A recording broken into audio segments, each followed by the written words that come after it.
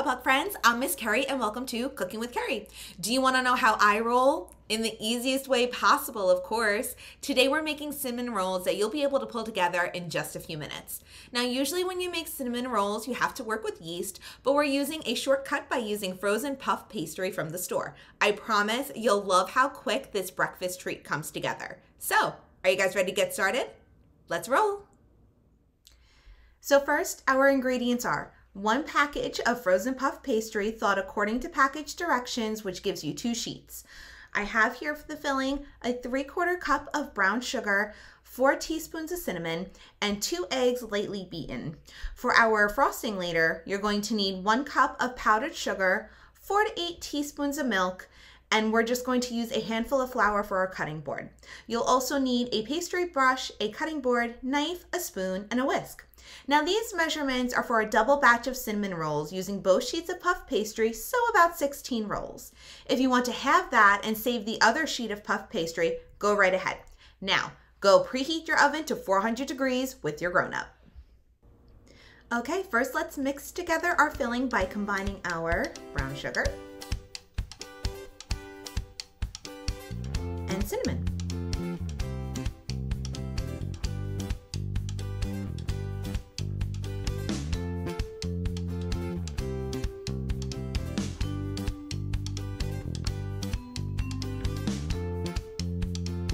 And we'll set that aside. Let's lightly flour our cutting board so our pastry doesn't stick.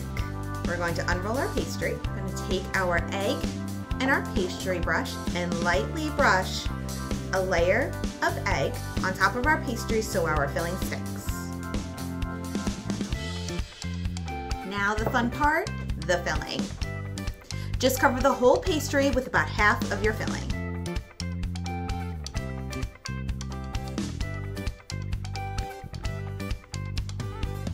Okay, looks good. Now we're going to roll from the long side and roll as tightly as you can so that they give you that nice upward pop of a cinnamon roll.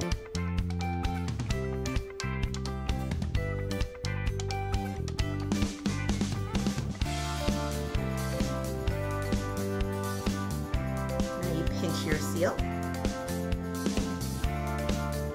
Now we take our knife with our grown-ups' help and we're going to cut this into 8 equal pieces. My puff pastry measures 9 inches across, so if I measure, my pieces are all equal at about 1 1/8 inches, but try and make sure they're all equal length. Once you've got your pieces cut, we'll transfer them to our baking sheets. I put parchment paper down on mine, which I highly recommend so that your rolls don't stick. Okay, these look great. Let's put them in our 400-degree oven for about 20 to 25 minutes. These just came out of the oven and look how good these look. While these cool, let's whip up our frosting because we cannot frost these while they're too hot, otherwise it'll just melt. All we're going to do here is combine our powdered sugar and milk. Start with some of the milk, a few teaspoons, and if it's too thick for you, add some more. And then we whisk.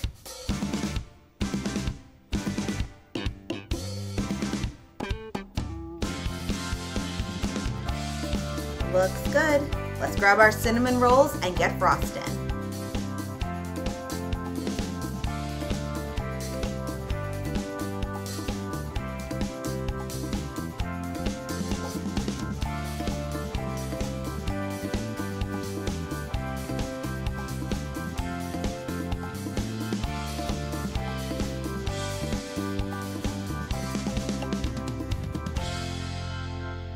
And that's it. Don't these look deliciously gooey? I hope you guys enjoyed this recipe, and if you did, be sure to drop a comment or a like below, and I will see you guys next time. Bye!